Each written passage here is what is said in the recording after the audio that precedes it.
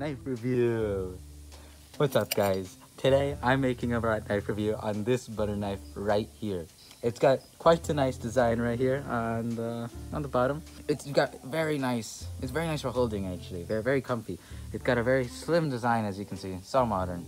On here, it's flat on this side, but on the other side, it's quite sharp. Yes, serrated edge for this butter knife. Great for cutting butter. Now, here on the details, you can see it's got an imprint right there, and it kind of goes around the outline of the whole knife. That little imprint. It gets a little bit thinner at the blade, which you can see right there. Just a little bit thinner. You can also see it from the side. All right, let's try cutting something with this. I got bread. All right, so as you can see, this bread is blue because it has molded. Let's try and get this off. Let's grab a nice piece of bread. Perfect, we have moldy bread. All right, as you can see, the mold is on my fingers. I don't think this food is going to waste. Knife in my other hand. Let's see how this goes. Okay, maybe I need to hold it with my other hand. Okay.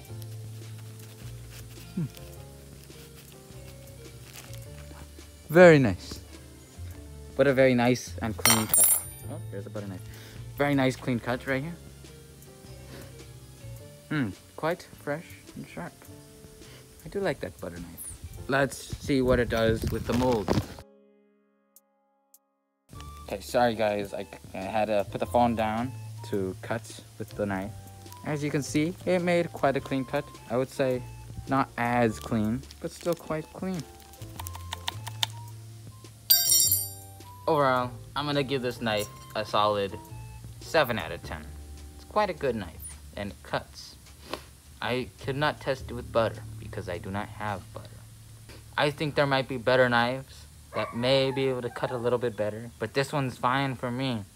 Solid 7.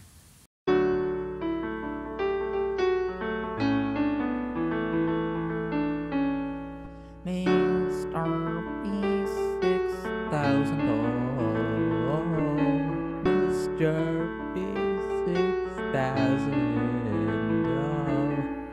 Mr. B6000, yeah, you know his name. You changed it once or twice, but I think it's here to stay. Kaboom.